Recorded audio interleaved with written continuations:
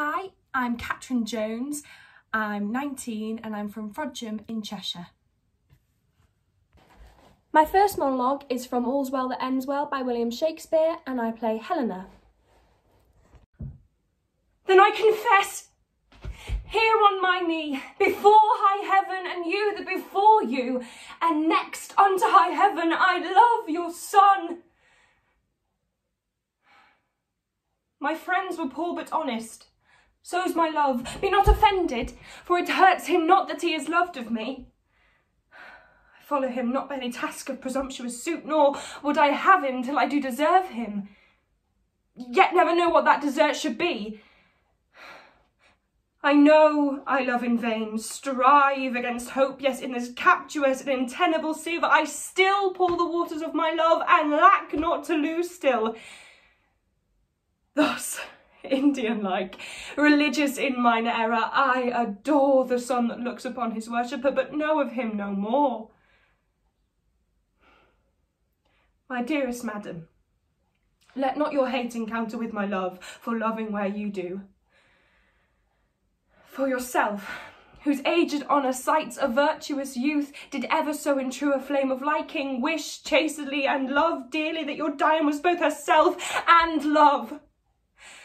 Oh, then give pity to her, whose state is such she cannot choose, but lend and give where she is sure to lose, who seeks not to find what her search implies, but riddle-like lives sweetly where she dies. My second monologue is from Unmanageable Sisters by Deirdre Kinahan and I play Lisa. I met him in town. He works in town. He works in an office and he promised me the moon he did. He used to take me off in his car, touring up and down the mountains, and we stopped at this little old hotel for lunch. Money was never a problem and he was always talking politics and asking me my opinion. Whoever asks your opinion around here on anything, then their fucking hair. And he made me feel like someone. He bought me new shoes and he bought me this chain and I thought everything was roses because I'm a fucking fool I am. And now I think the bastard's married. Gone running. Gone as soon as I told him. And you know, I don't even have his phone number. We used to meet up in the Parnell Square, underneath the statues, you know, the one of the swans. Because he used to like to talk about statues and buildings, and I lapped it all up, didn't I? Like the gobshite that I am. And now he's gone. Gone in his fancy car, and I don't know where to find him. And I want that life, Linda. I want to talk about politics and buildings, and I want good clothes and good jewellery, not the plastic shit that you get on Talbot Street.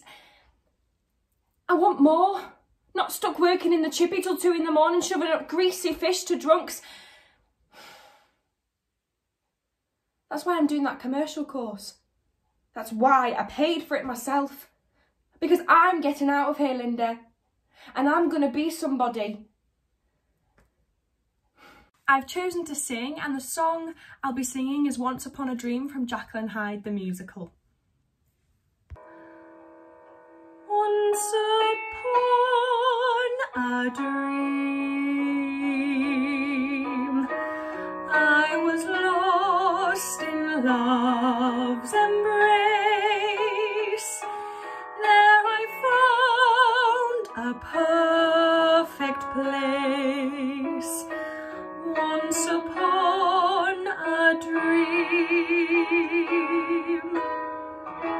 once there was a time like no other time before. Hope was still an open door. Once upon a dream, and I was unafraid. The dream was so exciting, but now I see it fade, and I am here